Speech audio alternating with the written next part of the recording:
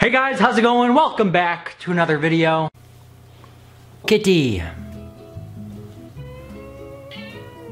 Look at you. She is enjoying life.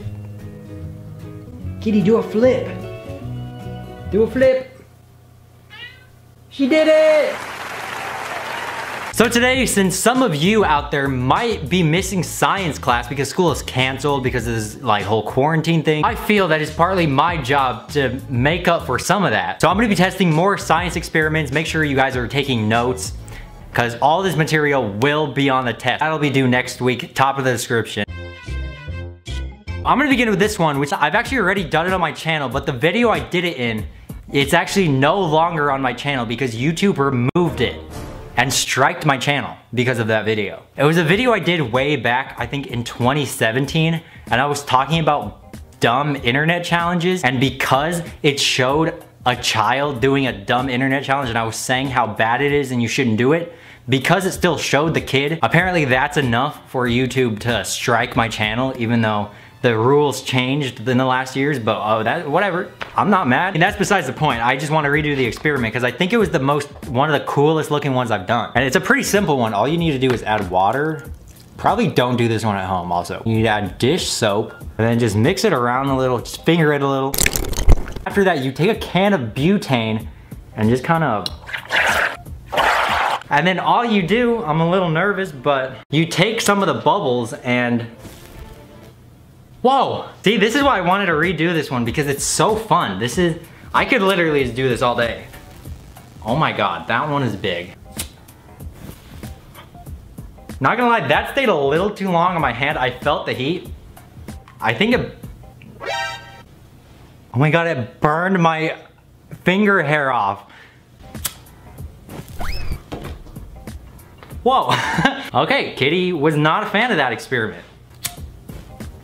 Well, okay, I'm not even being entertaining at this point. I just keep doing it. And moving on to the next one, I'm gonna be honest with this one. I don't know if it's real or if it's just a troll. Here it is, you have a cup and you put a ping pong ball in it and then it fails. But then apparently if they add water to it and then drop it, it's gonna stand up and the ball is gonna come up. Do you know what I mean? It seems like a setup. They want me to fill a cup up with water and they want me to drop the one that's full. It doesn't seem like it's gonna work, but I guess that's why I'm here, to try it. I'm just gonna do everything they do in the video, even the empty one.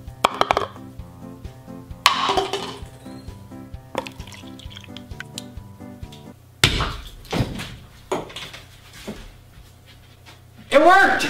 It still got water everywhere and my downstairs neighbors probably still hate me, but it worked. Science. Being in quarantine, that was probably the coolest thing I've seen in a week. Moving on, this is gonna be a quick one that I just wanna test. And the goal of this experiment is to take this can and crush it, but without touching it. And all we'll need for this one is this fire torch and cold water, which I have right here. Okay, this one you can't blink, is gonna happen fast. I think all you do is pretty much heat up the can till, I don't know, till it's hot inside. That's gotta be good enough, right? And then immediately, okay, I was gonna say you immediately put it in the cold water, but that didn't work. I think I was doing it wrong. I think you needed to put a little water in the can. So I have no doubt it's gonna work now.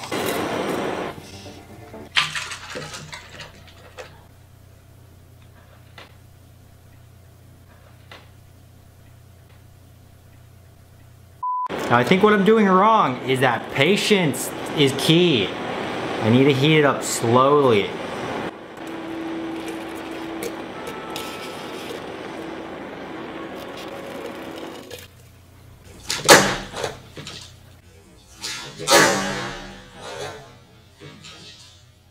It worked!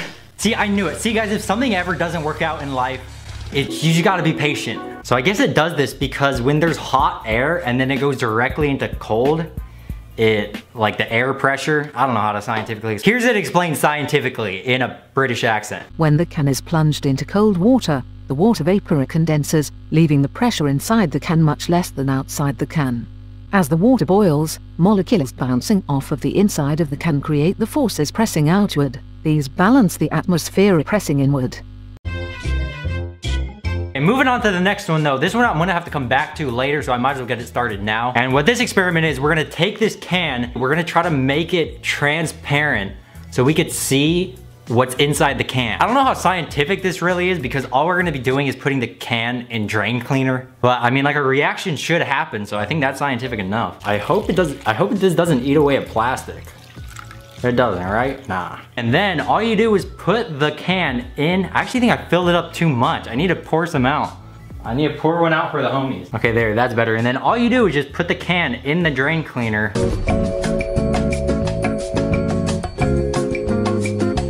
Okay, this experiment did not go to plan. It's actually the next day. After what happened, I didn't feel like filming. And instead of the experiment actually working, which I'll show you on the screen what it was supposed to do, instead it exploded all over my kitchen and on my floor. The whole can exploded. I heard it from this room. But this is not as cool as it was supposed to look. Maybe it's because I used beer instead of soda. So maybe that's why it exploded. Or it could very much be because I bought the drain cleaner from the dollar store. So. The next one I want to try out, I don't know if you could tell, but it's actually not the same day. I was editing this video and it was coming out kind of short and I just needed to get it over the 10-minute mark so I could put another ad in it. So I'm doing another. No, I'm just kidding. I was actually editing the video and because 2 of the experiments I tried failed, the video was coming out short. So I want to do another one to make it feel more complete. And with this one, I actually saw it on Instagram. I should be able to blow out this candle, but without actually blowing. So I can't blow anything or anyone. It should happen when you do actually a pretty common experiment that I actually think I tried out once. I actually blew up a condom with the baking soda and vinegar experiment. But if you don't explode it and you take the gas that fills up, if you take that and pour it on a candle, it should take it out. It's a good experiment to do because I'm always doing stuff that like creates fire. So I think I should do an experiment that like gets rid of fire. Add the baking soda to the vinegar. Hopefully, god damn it, don't overflow. Damn it, I did not know it was gonna overflow that much. Let's see if it works though. It blew it out! The cost of it though, my floor now smells like vinegar. So now that I know it works, doing one candle looked alright. I wanna see if I can do it with a bunch of candles lit up. And I think the hardest thing is gonna be to pour the gas, but not pour the liquid that's inside. So I'm just gonna add a lot of vinegar. Maybe not too much though, right? I think it's better to underdo it than overdo it like I did last time. Don't overflow. Then I guess just sprinkle some of this in there. Okay, now I guess just pour it. It actually did it! I am so good at this experiment. Science! Finally, we have one last quick one that I want to test. The thing about this one is that it should visually look cool, and I'm a fan of it because it involves fire. So from the one video I watched, I think you need a glass bottle that's kind of thin at the top. Just like in the video, they just put rubbing alcohol.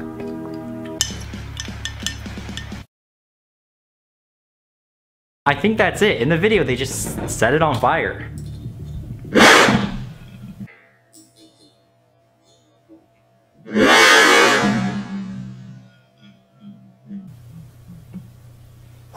Yeah, I was not expecting you to make that sound. I thought it was gonna explode. Let me do it again, but with more alcohol.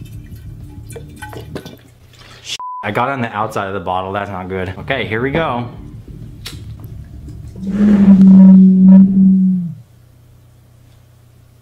What the f***? I just made music. Okay, anyway, I think that's all the science experiments I'm gonna do today. I hope all of you learned something from this video. I feel like next time I do science experiments, I don't know what I'm gonna be doing because I feel like I've done a lot of the common ones that the ones that are left are crazy and I'm kind of scared of. But if you enjoyed this video, make sure to give it a thumbs up. Your test, like I said, will be in the description. I hope all of you are staying safe during this really weird time. But I think that's all I wanted to say for this video. So thank you all for making it to the end of this video. I love you guys and hopefully I'll see you next time.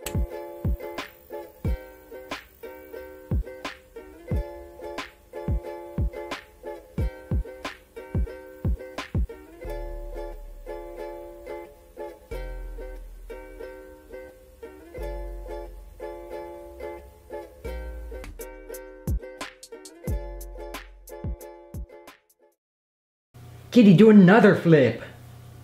She's swimming in the carpet. Whoa! She did it. Great job, kitty.